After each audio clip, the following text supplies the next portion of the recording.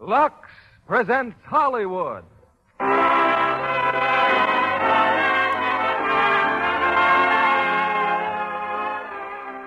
Lever Brothers Company, the makers of Lux Flakes, bring you the Lux Radio Theatre, starring Ella Raines, Edmund O'Brien, and Vincent Price in The Web. Ladies and gentlemen, your producer, Mr. William Keighley.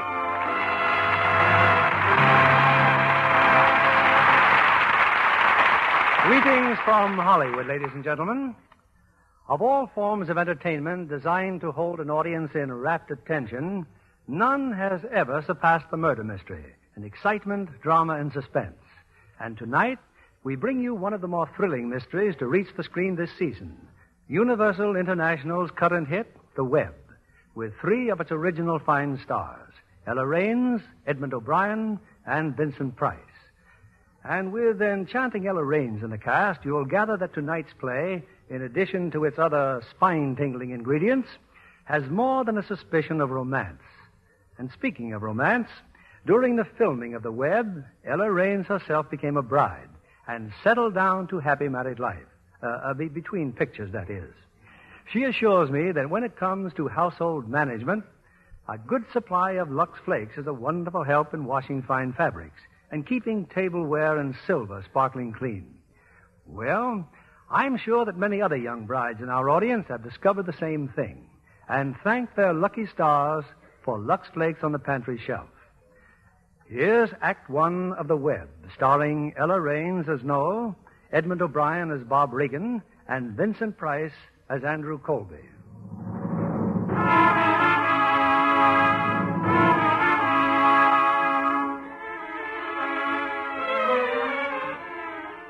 New York City. Two men, complete strangers to each other, are determined to see a certain Mr. Andrew Colby. One of them, elderly, haggard, has just stepped off a train in Grand Central Station. Father. Oh, Father. Are you sure you're all right? I'm all right, Martha. You should have let me come up to meet you. To see me get out of prison? It's not a sight I'd want you to remember. You're free now, Father. That's all that matters. Where is Mr. Colby? He didn't come here? Did you expect him? Yes, of course I did. Father, please, don't upset yourself. Let's go home now. He should have been here. I must see him, Martha. I must see him.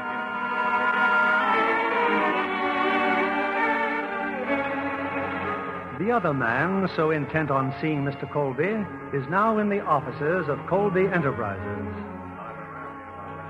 Is there something I can do for you? Any number of things, but unfortunately I'm here on business. I'd like to see Mr. Colby. What about? Well, he's been carrying on with my grandmother. I'd like to find out what his intentions are. I'm Mr. Colby's secretary. If you have any business with him, you have Don't bother. I can announce myself. Mr. Colby's busy. You can't go in there. Don't blame your secretary, Mr. Colby. She did her best. I trust this is something urgent. My name's Robert Regan. I'm an attorney representing Emilio Canepa. As a result of your negligent driving, his pushcart and load of bananas were damaged to the extent of $68.72. Oh, yes. I seem to recall You've ignored my letters, Mr. Colby, so try ignoring this. This piece of paper is a summons. Well, I assure you, Mr. Regan, it wasn't my intention to defraud your client. I turned your letters over to my attorneys, Porter and Griswold. Porter and Griswold? They wouldn't take a bath unless it involved at least $100,000. I think you may have a point there. Anyway, I'll see that Mr. Canepa gets a check.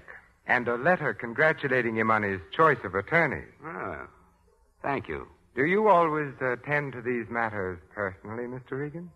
I thought my client was getting pushed around, Mr. Colby. I didn't like that. Goodbye. Goodbye, Mr. Regan. Well, I guess you saw Mr. Colby all right. Sorry if I got you into a jam. Oh, anything for the cause of justice. My name's Regan. Robert Regan. I'll try to remember. Oh, you will excuse me, won't you? Mr. Colby's buzzing. Well, I'm in the phone book in case your pushcart ever gets pushed.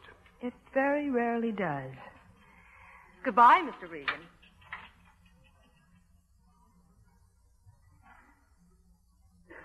I'm sorry about the interruption, Andrew. Regan? Oh, he was a welcome relief.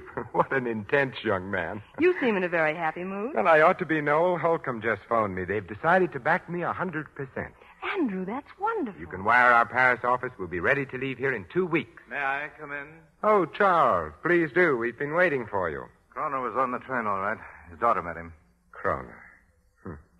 How does he look, Charles? About the same. Thinner, a little bitter. 5 years. It doesn't seem possible, does it? Noel, that Regan fellow, what did you think of him? Oh, I don't know. Brash, hot-headed. Fairly bright, I imagine. Have him come to see me tonight. Come to see you? Yes, at home. Say 9 o'clock. Will you want me there? Naturally, no. Naturally.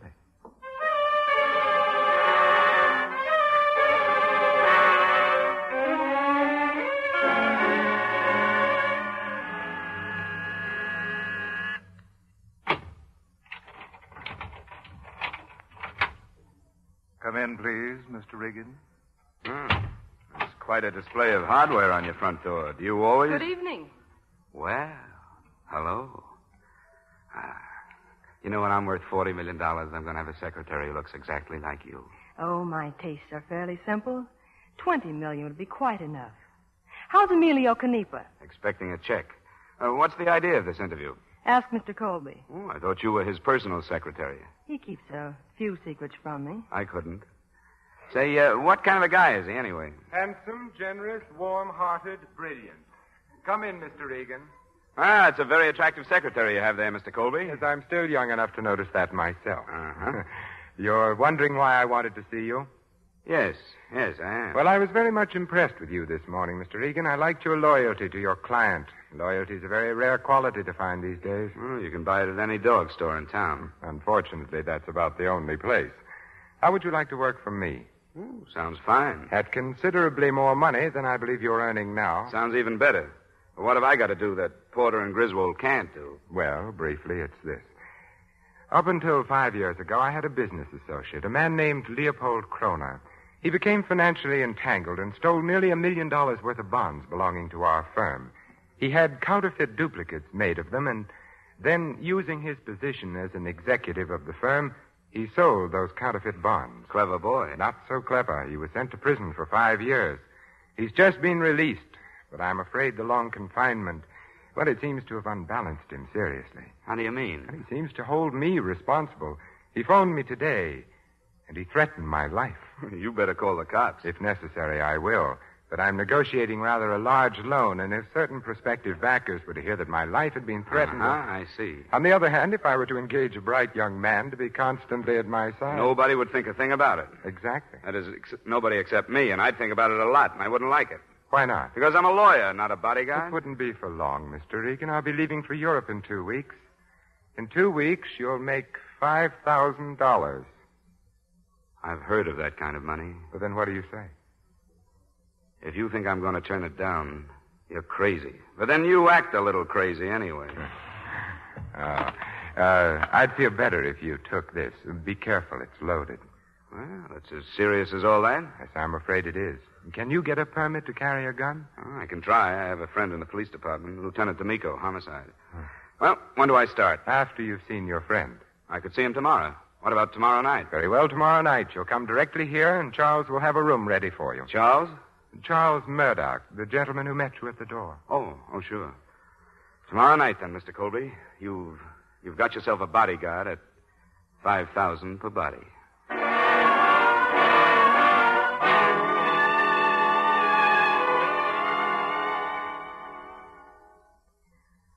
What's bothering you tonight, Mr. Regan? Besides you, well, nothing really.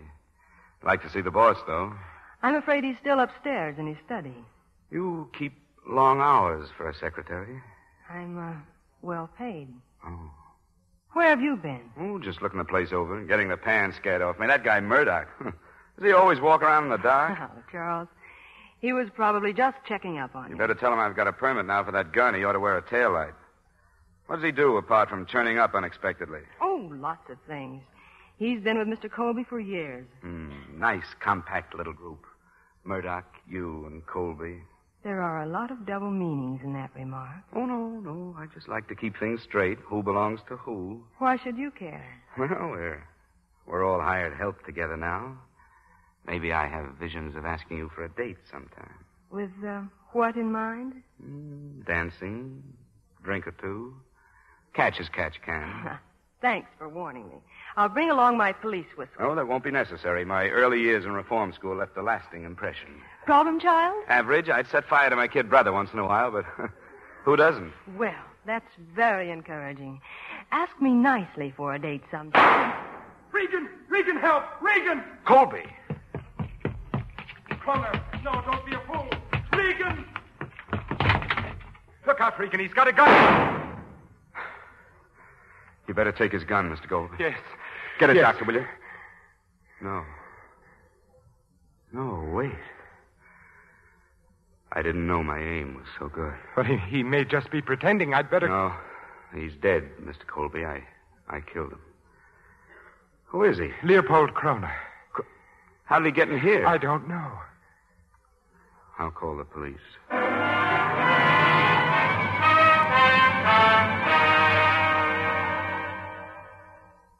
Sorry I'm late, D'Amico. I've been in with the district attorney. Yeah, I know. So he turned you both loose, huh? You and Colby. Why, does that surprise you? Oh, no. You killed a man in self-defense. Did he give you your back your gun? Yeah, as a matter of fact, yes. I fixed it for you yesterday to get a permit for that gun, didn't I? Ought to have my head examined. That would have looked great in there without a permit. I don't like what happened last night. Well, neither do I. Colby's in his study on the second floor of his house. He's going over some business papers. He looks up and sees Leopold Kroner. How did Kroner get in there? I don't know. I told you that. So did Colby. Kroner has a gun in his hand. He says he's going to kill Colby and then kill himself. He says Colby has ruined his life.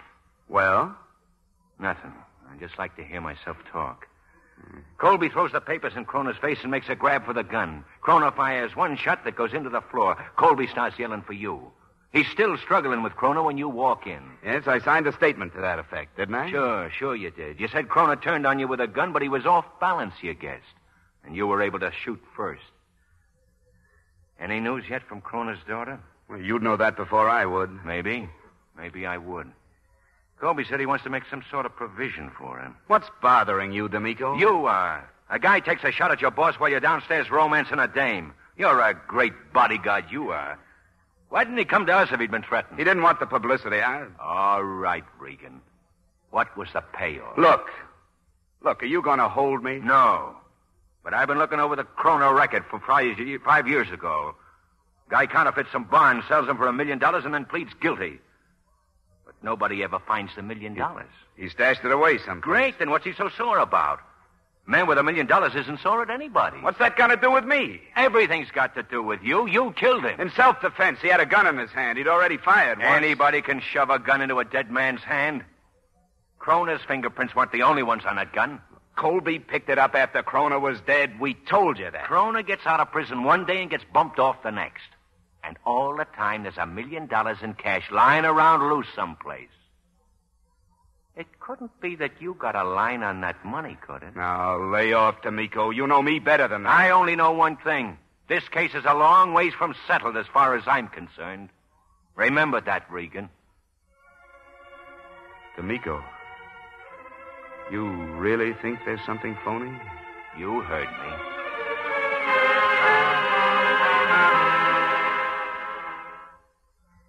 I've made out the check for Regan, Andrew. Here. Oh, thank you.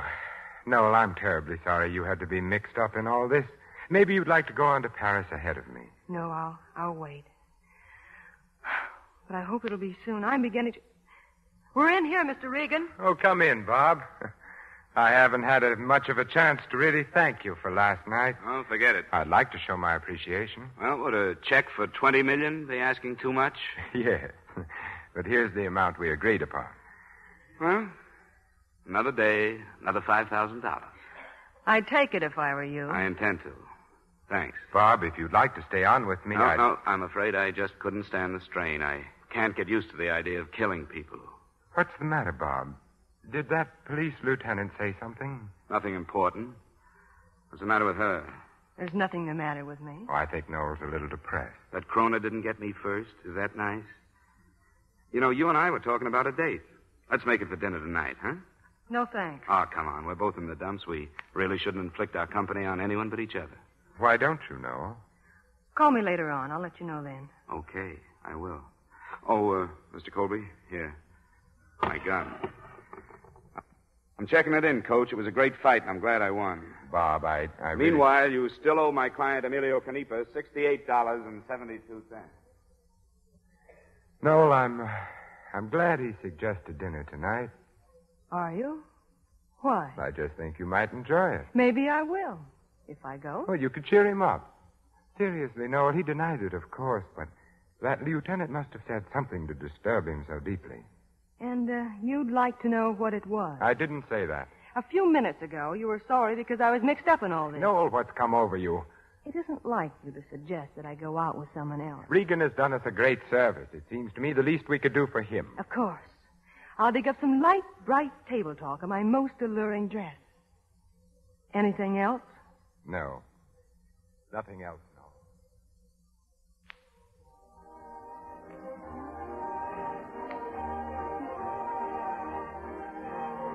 More coffee, Noel? Or would you rather dance? Not much of a choice. Coffee. Well, I couldn't have been more surprised when Colby let you out tonight. What do you mean by that? I mean, if I were in charge of you, I'd be a little more careful about how I passed you around. If there's any passing around to be done, I do it myself. I saw the look you threw him this morning before he gave you the nod. I merely wanted to know if he had anything for me to do tonight. Uh-huh. That's what I mean. You see, I don't kid myself that the president of Colby Enterprises isn't a little competition. This is America. You, too, can be competition. How do you stand with Colby? Why? What does that matter? Well, maybe I've already made a few plans. Well, if you have, they certainly don't include him. So why worry? I'm just naturally a worrier. How long have you worked for him? A little over 6 years. You must know him pretty well. I recognize him when I see him. Well, no more questions? What's the use? Tonight I sit making awkward passes at a beautiful girl. Last night I killed a man. Tomorrow... You're not to blame for what happened. I'm to blame for getting in a spot like that. Who am I to be carrying a gun, playing around with people's lives? There was nothing else you could have done. Oh, I could have shot Kroner in the shoulder, couldn't I, or in the leg? I could have kept my head and not have killed him. Is that what Lieutenant D'Amico said? Huh? What does that mean? Nothing. Only you seemed so disturbed when you got back to the house. After I tell you what D'Amico said, do you have to leave right away, or can you stick around a while and report to Mr. Colby later? Let's go home. Quit kidding. Colby asked you to find out what happened down there. Did he? Well, as a matter of fact, I intend stopping by his house. Your friends, Porter and Griswold, are there. I may be typing all sorts of reports till morning. It's happened before. Go on. Look, I went out with you tonight because I wanted to.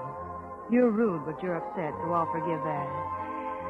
But if you want us really to know each other, why don't you stop acting like a schoolboy asking grown-up questions? I'm sorry. So am I. Now take me home.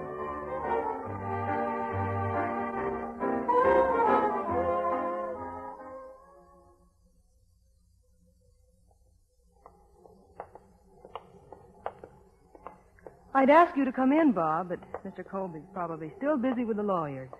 Good night. Oh, wait a minute, Noah. I don't like to leave things like this. About tonight, I'm a warm-hearted, impulsive boy. Sometimes I say things I don't mean. You're forgiven. I'm not only warm-hearted, I'm shy. I need a lot of encouragement. To do what? Can I demonstrate? Kiss him good night, Noel, or I'll have him here for breakfast. You must wear rubber soles, Mr. Colby. Porter and Griswold left a half hour ago. It was such a nice night, I decided to take a walk. Did you tiptoe the whole way? Is there anything you want me for, Mr. Colby? No. Run on home if you'd like. But why don't you both come in for a while? It's still early. I'd be glad to. Well, what did you do tonight? Oh, not much. We sat around, threw a few rocks at each other. Well, aren't you coming in, Noel? It suddenly dawns on me that my dangerous beauty depends upon 8 hours of sleep. My car's right here. Good night. Good night, Noel. You have a drink, Bob? No. Well, would you care to play some billiards? No, I don't think my aim's so good tonight. Well, how about a few hands of poker, then, at showdown at $1 a hand? You must be interested in my $5,000. I'm interested in everybody's $5,000. Sit down, I'll get the car. Lieutenant D'Amico doesn't settle so cheaply. He's interested in $1 million. Oh? Kroner's million. He thinks I know where it's buried. Do you? Until last night, I had to save up to weigh myself. What else does the lieutenant think? I don't know. If I can guess. He thinks a wealthy industrialist has somebody he's anxious to get rid of. He hires a not-too-bright, eager young man as a bodyguard. And he frames a situation where the bodyguard has to kill the guy in self-defense. And then? The industrialist is rid of the guy, he's in the clear, and the not-too-bright young man never tumbles. It's an interesting point, because even if our dumb boy should tumble, there's nothing in the world he can do about it. Why should he want to? Why shouldn't he? Well, the man is already dead. There isn't anything your young friend can do about that. The district attorney has exonerated him, so there's no danger there. But on the other hand, he may have made himself a powerful friend. But you forget, he's not very bright. He may feel some twinges of conscience. Why? There was no intent of murder on his part. Morally, he's as pure as the driven snow. That's true enough. Then deal the cards, Bob. Sure. Well, it's Lieutenant D'Amico's plot. Let him worry about it. Regan, I wish you'd change your mind and come to Paris with me. You'd like it. Maybe I would. Maybe I'd end up with as much dough as you have, huh? Hey, how good's a pair of kings? No good at all. I seem to have 8s over 5s. There must be some way of beating you. There are lots of ways, Regan, but not while I'm holding all the cards.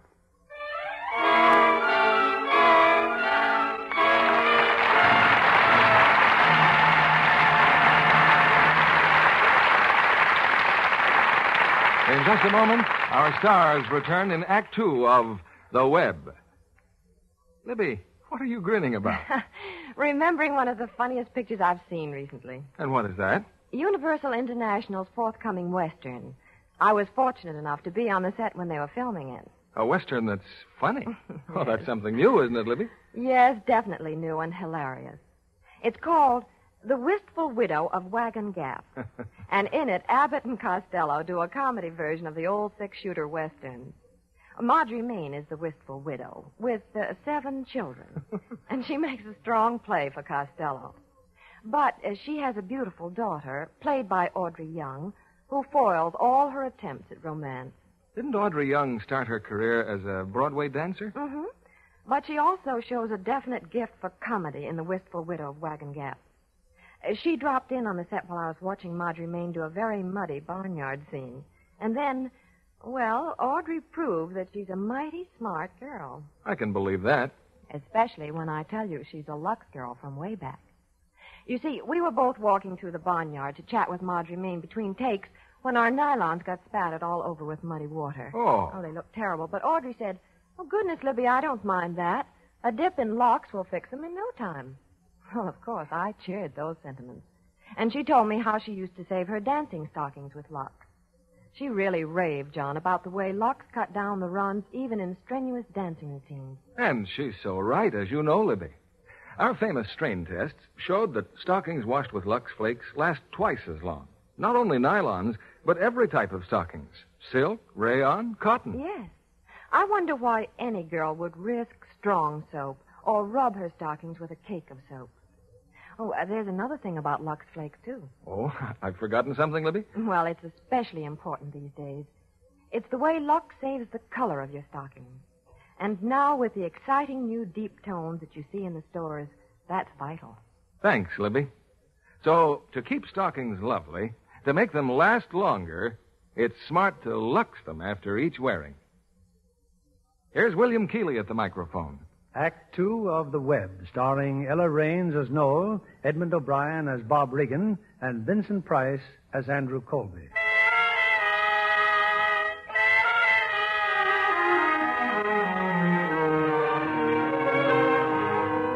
It's 20 minutes later. Deeply engrossed in the events of the past 2 days, Regan has gone home to his apartment. He's just opened the door when someone steps up behind him. Shut the door, Mr. Regan. You're Kroner's daughter. Yes. And I have a gun in my hand.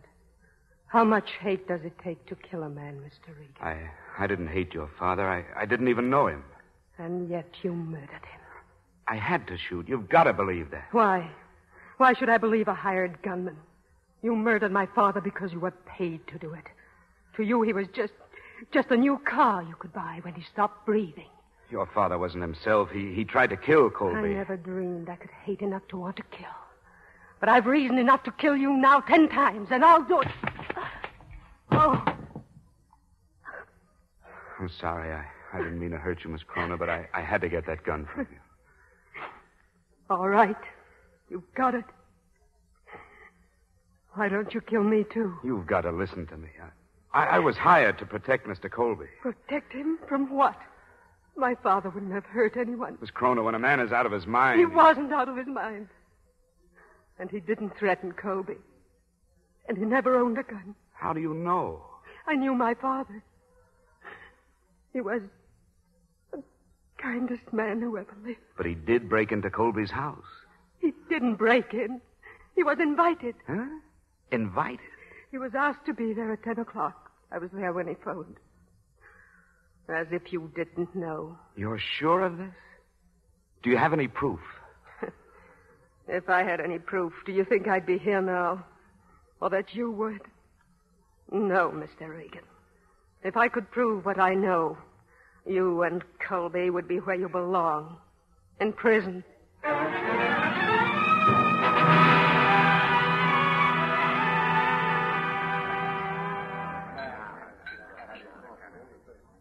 You mind if I sit down, D'Amico? Or do you want to eat alone? What do you want, Regan? I just called police headquarters. They said I'd probably find you here. You know, you were absolutely right about people carrying guns. Here. Where'd you get this one? From a girl named Crona. When last seen, she was in my apartment trying to kill me. You asking for protection? I'm asking for information. D'Amico, how near are you to pinning Crona's death on me? I'll let you know when the time arrives. Suppose I told you that I agree with you, that I think it was murder. I've got a pen if you want to sign a confession. Not, D'Amico, look. Everything I told you was the truth. Then what are you worried about? Well, it's finally occurred to me that I might have been a patsy in all this, framed. What's got you so scared? Does Crona dame know something? I just want to work with you on this case. I'm on the inside, and I might be able to dig something up. Sure, and cover it right up again. You seem to forget you're the one I'm after. You killed Crona. If it's murder, you did it. What was my motive? That $5,000 you deposited in the bank today? In other words, I better get out of town. You wouldn't get 3 feet out of town. If I were you, I'd go to church every day and pray that a certain dumb cop named D'Amico was running himself right up a blind alley. Well, that's great, except I like to sleep at night. And I just talked to the daughter of the man I killed. Oh, you're in a tough spot. D'Amico, isn't there some way we can get together on this? Certainly. You confess and I'll arrest you. Okay, D'Amico. Regan, for a lawyer, you're not very smart. If you can prove that it's murder, you prove that you're a murderer. If it's a frame, there's only one guy can clear you, Colby. And I don't think he'd be too anxious to run to the rescue, deal? Thanks for nothing, D'Amico. Anytime, Regan. Anytime at all.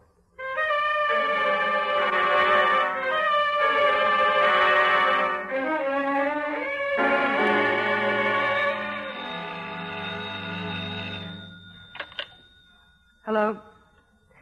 Oh, good morning, Bob. I don't know how I could. I'll be busy all day. You what? Oh, uh-huh. Well, this afternoon, then? 3 o'clock. No, you better not. I'll, meet you downstairs in front of the building. I'll be there, 3 o'clock.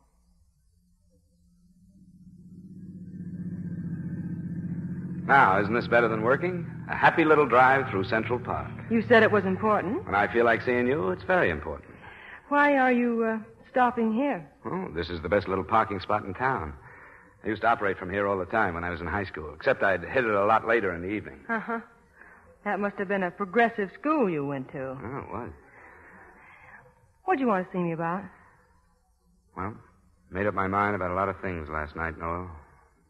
For one thing, I'm not going to Paris with Colby. And I don't want you to go either. Really? What do you want me to do? See America first. You might get to meet someone you'd like. I might. But Colby, what have you got? Money, influence, travel, yachts? Why don't you let me take you out of all that? That's an offer if I've ever heard one. No, I'm really very serious. I know you are. Bob, what's the matter? I spent the whole morning in a newspaper office going over the accounts of the Crona trial 5 years ago. Why? You just naturally get curious about someone you've killed. Anyway, I ran across the name of Victor Bruno. Who was Bruno? Didn't you find out? Well, I went to see a friend of mine, court clerk. Cost me a bottle of scotch, but I found out something. Now I'm very curious. He didn't remember much about Bruno, only that the cops figured him for the engraving job on those counterfeit bonds. But Bruno never testified at Kroner's trial. No, I know. They never found him. But, Noel, what do you know about him? No more than you do. Funny. Kroner didn't look like the type to get away with $1 million. Neither did Bruno. Oh, you've seen him? Yeah, once, before he disappeared. Kroner was out on bail at the time, and Andrew was doing everything he could to help him. He spoke to Bruno, hoping to clear Kroner. What did this Bruno look like? Oh, I don't know. Strange little man, always trying to hide. He looked like a, $20 a week bookkeeper. Glasses 2 inches thick and not a hair in his head. Is he a foreigner? Well, he spoke with an accent. Is Colby going to be home tonight? As far as I know, why? Oh, maybe I could get him to throw some legal business my way. I'll keep him at home for you. Now you better take me back to the office. Well, little did I think when I first met Emilio Canepa that you'd be the mother of my children. Why? Is there some connection between the two? No Emilio, no summons. No summons, no children. We'll name our first one Emilio, then. Over my beautiful, muscular, dead body. Oh, well, back to your office.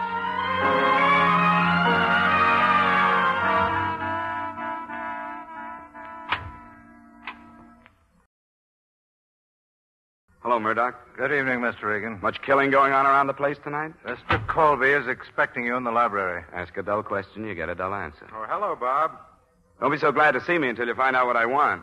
I've already told him, Bob. Well, I'm sorry you won't come to Paris. Didn't you tell Mr. Colby about the services our new firm is prepared to offer? I thought I'd better save that for you. Well, we're offering everything in the legal line. Ambulance chasing and grave subpoenas. It sounds like an up-and-coming outfit. We'll sympathize with our clients' troubles and charge only $500 a day for the sympathy. Well, that's cheaper than the sympathy I'm getting from Porter and Griswold. Your proposition sounds very attractive. Oh, say, I almost forgot. You know, I think your house is being watched. Watched? Yeah, some little bald-headed guy, not a hair on his head. He just stopped me in front of the lamppost. I don't understand. He spoke with an accent, kept blinking at me through glasses 2 inches thick. Seemed like he was a $20 a week bookkeeper trying to act important. No. Perhaps, Charles. Perhaps. Why did he stop you? He asked me for a light, wanted to know if I was coming in here. Look out the window, Charles. He said something about being a friend of Kroner's and that you'd hear from him. He must have gone. There's no one out there now. There isn't any danger, is there? Oh, I don't think so, Why, Bob. if you'd like me to talk to him... If we want Bruno, we can always reach him. Mr. Colby, if there's any threat, I could see him thanks. tonight. Maybe we'll call on you later. I'm much obliged for the information. All right. But seriously, though, about my legal services... I'm sure there will be something for you, Bob. I'll have Porter and Griswold contact you. Oh, thank you. Thanks a lot, Mr. Colby. Good night. Good night, Noel. Good night. Bruno. I wonder what's brought him back. Kroner's death, of course, was in all the newspapers. Bruno never impressed me as being the sort of fellow who'd make threats. He was such a meek little man. Did you ever meet him, Noel? Probably. Oh, yes, of course you did. Sometimes I forget how long you've been with me, Noel, how long we've been together. Andrew, if you don't What mind... was it you once said about Bruno? That he reminded you of a $20 a week bookkeeper, wasn't it? Do you have anything else for me to do this evening? I don't think so. Well, then I'll say good night. Good night, Noel.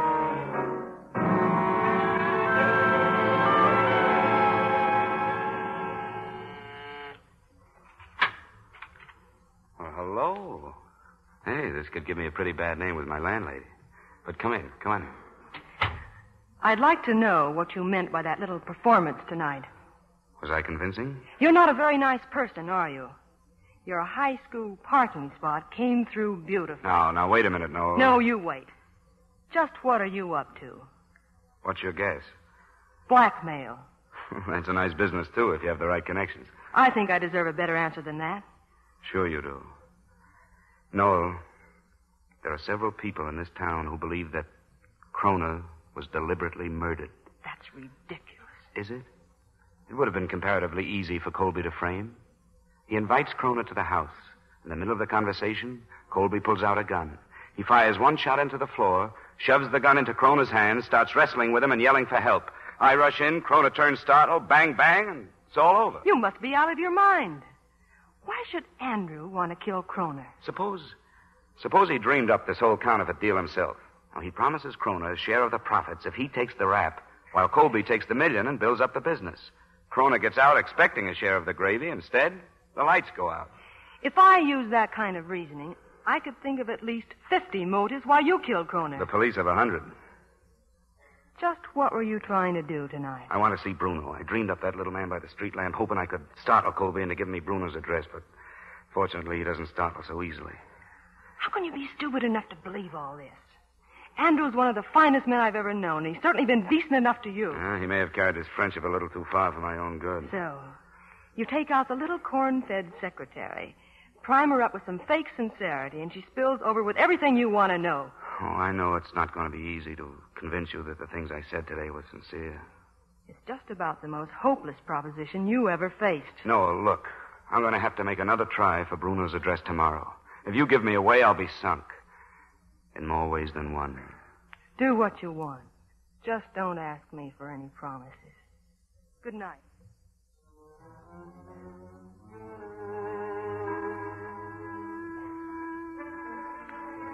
Well, Charles, where did she go? Straight to Regan's apartment. Yes, I was afraid she had. Why don't you forget about the girl and start thinking about Bruno? She's not easy to forget, Charles. I think a great deal of Noel. It isn't like her to do anything behind my back. What are you going to do about Bruno? Nothing now. I rather suspect he'll telephone us tomorrow. That'll be plenty of time to decide, Charles. Plenty of time.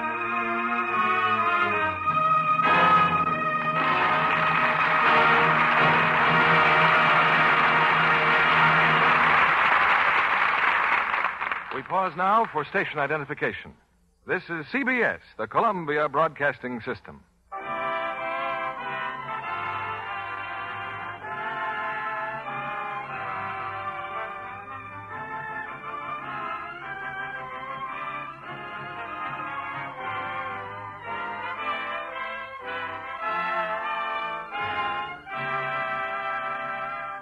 We'll return to Act 3 of The Web in just a moment. One of Paramount's loveliest finds of the year is charming red-haired Nanette Parks, who came from St. Paul to Hollywood by way of the Pasadena Playhouse. Do you find your new life exciting, Nanette? Oh, tremendously, Mr. Keeley. You know, my very first visit to a set was during the filming of Cecil B. DeMille's new picture, Unconquered. An exciting spectacle indeed. The siege of Fort Pitt by the Indians with flaming arrows and authentic fireballs is really sensational. Modern Pittsburgh, on the site of old Fort Pitt, will have a chance to relive its history when the picture has its world premiere there October 3rd. I learned so much from watching the actors, too. No doubt, with Gary Cooper and Paulette Goddard heading such a fine cast of more than 5,000 players. I was especially thrilled when Paulette invited me to her dressing room one day while she was having a costume fitted. And you know the costumes for Unconquered were absolutely authentic for the period. Well, what thrilled me most was the gorgeous negligee Paulette wore between fittings. You know, I used to be afraid washing would fade such pretty things. Before I learned from the studio wardrobe people that Lux Care keeps lingerie lovely so much longer. But John Kennedy knows that. The studios see the practical results of Lux Care, Nanette. I've seen scientific proof.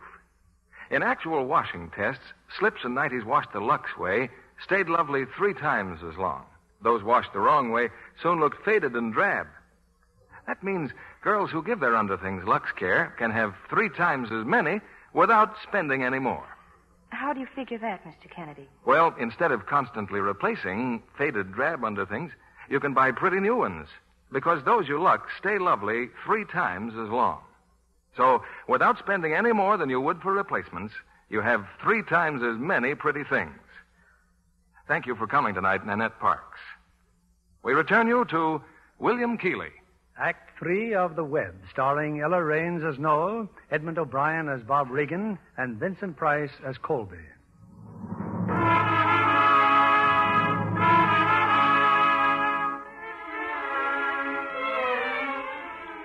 It's been several days since Robert Regan has seen Emilio Canepa, he of the demolished pushcart, but now, shortly after breakfast, the much-involved young lawyer has good reason to call on his client. There's nothing to it, Canepa. Just phone Colby and tell him exactly what I've told you to say. But you sure this ain't illegal? Look, haven't I always been your friend? Sure. Emilio, didn't I graduate from law school? Sure. Didn't I get you $68.72 for your pushcart? Not yet. Well, don't be so greedy. If it hadn't been for your push cart, we wouldn't be doing this in the first place. Well, okay, I call up. Atta boy, that's better.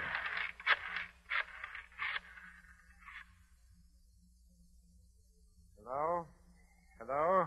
Oh, yes, this is Mr. Colby. This is Victor Bruno, Colby.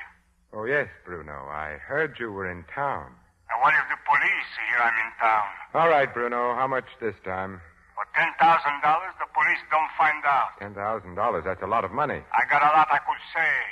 Stop by my home tonight. No. I don't make the same mistake Kroner made. You send the money to me. Where? You know the place. You remember the address? Yes. You sure you remember? Yes, of course. Now listen, Bruno. I'll give you the money on one condition. Get out of the country. You and your wife. With the money, there'll be 2 tickets to Mexico City. See that you use them. Just be sure to have the cash there tonight. 9 o'clock. This is the last time, Bruno. Remember that. Well, Charles, what's the matter? You look worried. If we're going to start paying Bruno, he'll never let us stop. Don't be absurd, Charles. That wasn't Bruno on the phone. Well, then who was it? Not Regan. No, not Regan. Probably a friend of his. How do you know? Instinct, Charles. That's what makes me such an enormous success. But if Bruno was here last night... Victor Bruno has been dead for 5 years. Dead? Then how did Regan know what he looked like? No. She's the only one who could have given him that description. You never told me Bruno was dead. How did he die? Protesting his innocence. Well, what was Regan after just now? Bruno's whereabouts. Andrew, did you have Bruno killed? Don't be so inquisitive, Charles. I just don't want you to get the idea that what happened to Bruno could happen to me. I'm no Kroner, and I'm no Bruno. I hope we'll have you here for some time, Charles. What about Regan? Go to the bank and get $10,000. And then? And then we'll have to do something I'm not going to like doing at all. What about the girl? She's involved in this as much as Regan? Yes, it looks that way. You don't like the idea of getting rid of her, do you? I don't like it at all. But if I have to, I'll do it. I'll arrange for Noel to be here at 8 o'clock.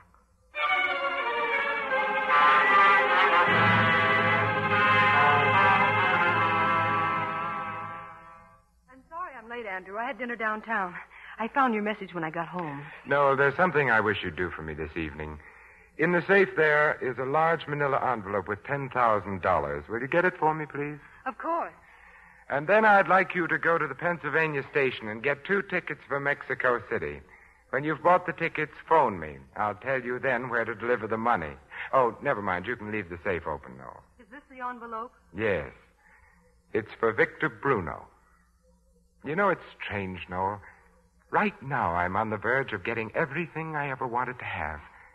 And yet I find there's only one person I can really trust. Andrew, please. I wonder if you know how much I appreciate it. Andrew, that telephone call from Bruno... What about it, Noel? Nothing. It's not important. I'll see you later.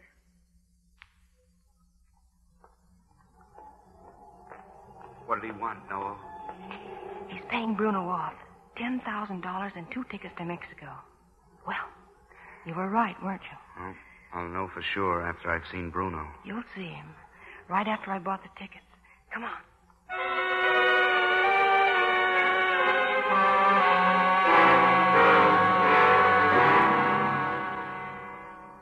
Well, she's on her way, Charles.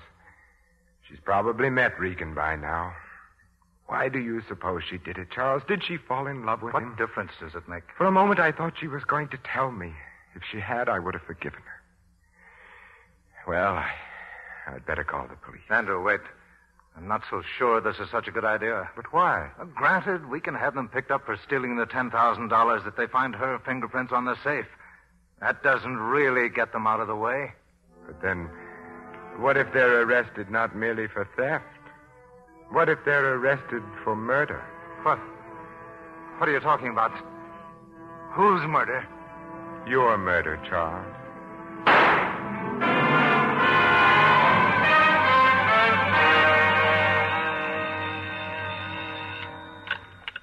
Hello? Yes, this is Lieutenant D'Amico. Mr. Colby. What's that? Where? You sure? Penn Station, huh? Okay. Just sit tight, Mr. Colby.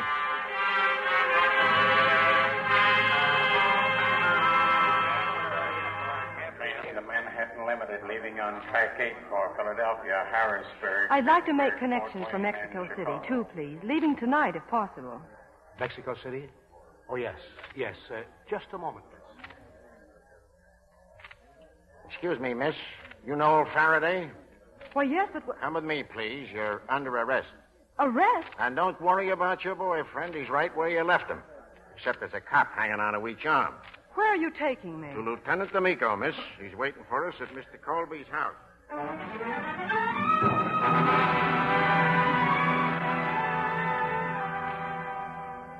We got him all right, Lieutenant. Regan and the girl. Keep him there in the hall. Okay, Doc. Take the body in the library. Bob, look. On the stretcher. Murdoch. Just stay put, Regan. But what's happened? Why are they holding us? Because I'm the biggest lunkhead of the year. It never occurred to me Colby'd take it out on you. Andrew? Murdoch's dead. He's gotten rid of the last guy that knew anything about the phony bond deal, and he stuck us with a rap. But he couldn't possibly hope to get away with this. Why would we want to kill Charles? Don't worry. With Colby tailoring the evidence, it'll fit like a bathing suit. Well, a lot of good it does to say it, but I'm sorry, Noel. Bring him in, Johnson. Let's go. Well, laughing boy. I thought I told you not to leave town. Give out, D'Amico. What are the details? Murder and grand theft, and you haven't got a prayer. How does she figure in it? Oh, come on now, Regan. You got the money, Johnson? Here. And she was buying 2 tickets to Mexico City. Okay. Do you mind stepping in here, Mr. Colby? I hope you'll get this over with as quickly as possible. Andrew. You don't have to talk to her, Mr. Colby. Just identify this envelope. Yes, that's it. I assume the $10,000 is the same. Lieutenant, you understand this is very difficult for me. Miss Faraday has been my confidential secretary for years. Just tell me what happened. Well, I was up in my study doing some work. I heard a shot. I came downstairs and I found Charles dead on the floor, with Regan's gun beside him, and the safe was open. My gun? That was his gun. I gave it back to him after You did? Funny it should have only your fingerprints on it. All right. Maybe mine are on it. When I gave it back to him, I set it on the table. Now, if he had this in mind, he wouldn't have touched it. Not without a glove. Regan, if you were me, would you believe that? If you knew Colby, you would. Who saw you give him back his gun? Miss Faraday, she would... Oh. Yeah. Go ahead, Mr. Colby.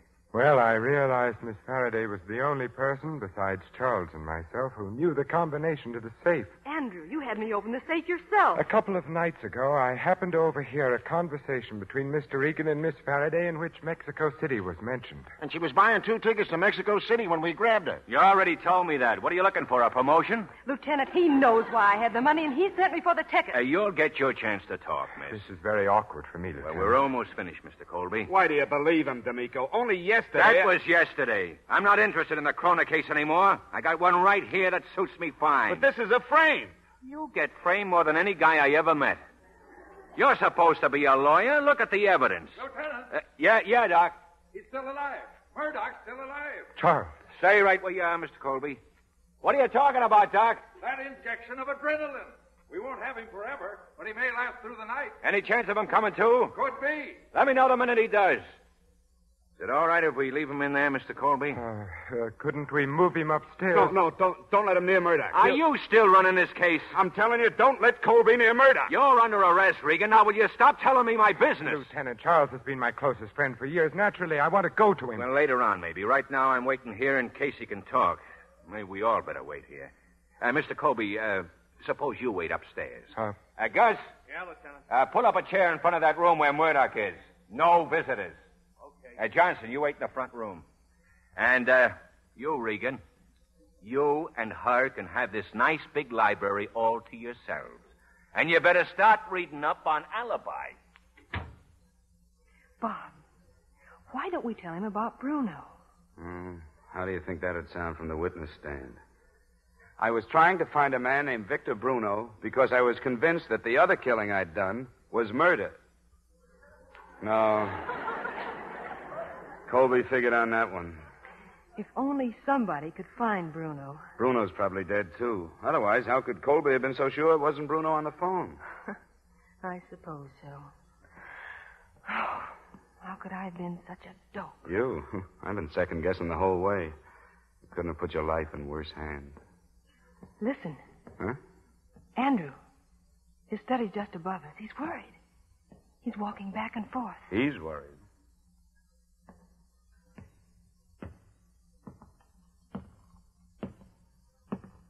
Come here, Regan. I want to ask you a couple of questions. What about Charles, Lieutenant? Well, he's still alive. Still alive. He's still alive. I thought you left the cot in front of the door. Where'd he go? The doc needs some more adrenaline. He sent Johnson to the drugstore. Murdoch's not alone in there. The doctor's with him, isn't he? First you shoot him, and then you worry about his health. The doctor's in the kitchen boiling up a hypodermic. Come on, Regan. That's where we're going. You stay where you are, mate. He's alone. Charles is down there alone.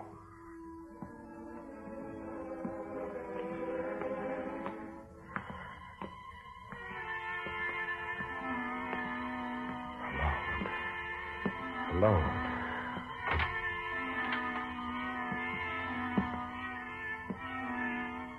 They'll never know now, Charles, will they? They'll never know that... Don't bother killing them again, Colby. D'Amico! Murdoch's been dead for 2 hours, ever since you shot him. Now, how... Watch it, Regan! Turn on the light, Counselor. Yeah, sure. Well, don't just stand there. You knock Colby down, I'll pick him up. Get him out in the hall. You can come out, Miss Faraday. This you'll want to hear. Bob, what happened? I'm not so sure I know myself. Well, Mr. Colby, tough break, huh? I really solved this one from left field. I've had Regan tailed for the last 2 days. I knew he wasn't here tonight. It's quite a comfort to us taxpayers to find our police department in such competent hands. Thanks so much. Oh, just to keep the record straight, whatever happened to Kroner's $1 million? That's strange. That's what Kroner wanted to know. Yeah, very funny. Come on, Johnson. We're taking Colby downtown. Oh, that D'Amico. He's really the answer to a maiden's prayer. Yeah, he's a smart cookie, but he doesn't catch everything. What's that? Something D'Amico forgot to take. 2 tickets to Mexico City. Think we can use them? I've, always wanted to try out my Spanish. Don't forget, you two. You'll have to check with my department if you're figuring on living in the country. Now, wait a minute, D'Amico. That Colby still owes my client $68.72. Well, you're a lawyer. Sue him.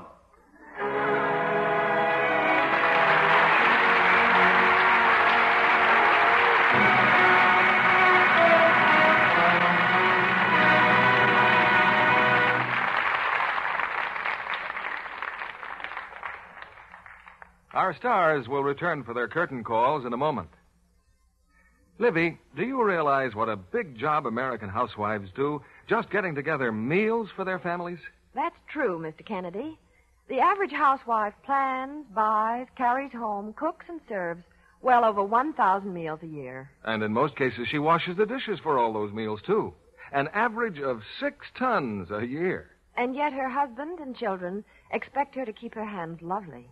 Well, smart housewives have found out how to do that, in spite of dishwashing, Libby. Of course, with Lux Flakes. For dishes, for any soap and water job around the house. Right. That's why a Lux lady doesn't have red, rough dishpan hands. Well, naturally. Some women try other types of soaps at one time or another, but they soon get wise. What strong suds can do to hands is a caution. And red, rough hands are no prize at a bridge game. Discouraging to friend husband, too.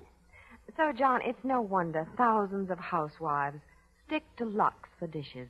They're so right, because hundreds of scientific tests have actually proved how much kinder Lux is to hands. When strong soaps made women's hands rough and red, changing to Lux improved them in 2 to 7 days. Soon the skin was just as soft and smooth as ever. And Lux is so thrifty, too. Lux Flakes make such rich suds, they actually go further, much further. They don't die away like some suds. So, ladies, why not try Lux for your dishes? Here's Mr. Keeley at the microphone. For an exciting performance of a thrilling drama, our thanks to Ella Raines, Edmund O'Brien, and Vincent Price, who take the spotlight for a curtain call.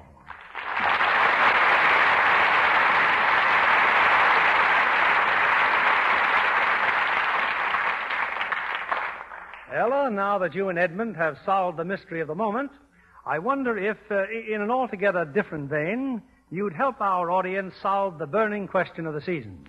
I'll do my best. What is it, Bill? As one of Hollywood's most photographed and best-dressed stars, where do you stand in the current fashion battle between long and short skirts? Well, I see that Ella takes a stand in short skirts for tonight's appearance. Well, that's because I happen to be wearing a suit. Now, does that fellow look at my skirt? Still just below the ankle. But for women's suits, I feel the shorter length is smarter. For dresses, I prefer the current longer length. How do you feel about the question, Ed? Oh, I feel that women shouldn't be a slave to fashion, but ought to follow what looks attractive. You agree, Vince? Sure, I follow anything that looks attractive. Personally, when it comes to shorter skirts, I believe the eyes have it. You mean the masculine eyes, of course. How about you, Vince? Are you a member of that Little Below the Knee Club? Well, it depends how little is below the knee. Uh-huh. De gustibus non disputandum. Did I say something I shouldn't? No, Vince. Ella means there's no disputing tastes. But there's no question of divided taste in what we're offering on this stage next Monday night. I understand it's something very special, Bill. Yes, one of the screen's most brilliant feminine stars, whose rare appearances in radio are always an event. Plus, one of Hollywood's outstanding male stars, in his first screen role since he left the Navy Air Corps. Katharine Hepburn and Robert Taylor. I guess you need say no more, Bill. No, indeed. Katharine and Bob appear in Metro-Goldwyn-Mayer's thrilling drama, Undercurrent, repeating their original screen roles of a man and woman whose love is overshadowed by a haunting figure from the past. Well, it ought to be standing room only Monday night. Congratulations and good night. Good night to all of you, and thanks.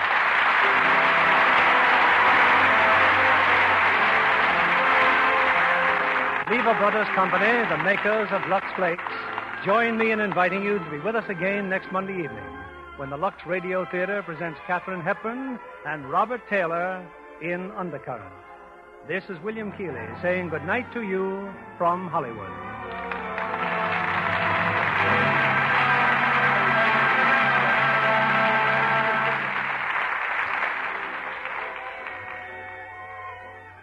Again, a word of appreciation to the housewives of America for the swell job you're doing saving and turning in used fats and oils. The world shortage of fats is still very much with us, and industry needs every drop of used fat just as much as ever. So now that the weather is cooler and you're doing more cooking, keep a tin handy for used fat. Remember, your dealer will pay you well for every pound you turn in. Ella Raines will next be seen in Nunnally Johnson's The Senator Was Indiscreet. Edmund O'Brien will soon be seen in the Canaan production, A Double Life. Vincent Price's next Universal International picture will be Up in Central Park. Heard in our cast tonight were Maria Palmer as Martha, Bill Johnstone as D'Amico, Robert Griffin as Murdoch, and Norman Field, Jay Novello, Edwin Cooper, Cliff Clark, and Eddie Marr. Our music was directed by Louis Silvers. This program is rebroadcast to our servicemen and women overseas through the worldwide facilities of the Armed Forces Radio Service. And this is your announcer, John Milton Kennedy, reminding you to join us again next Monday night to hear Undercurrent with Katharine Hepburn and Robert Taylor.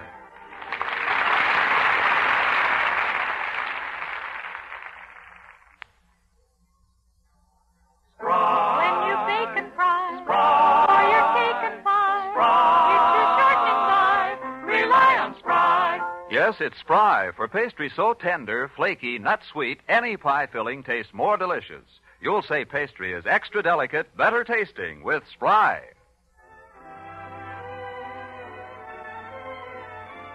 Be sure to listen next Monday night to the Lux Radio Theatre presentation of Undercurrent with Katharine Hepburn and Robert Taylor.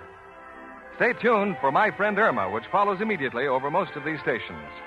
This is CBS, the Columbia Broadcasting System.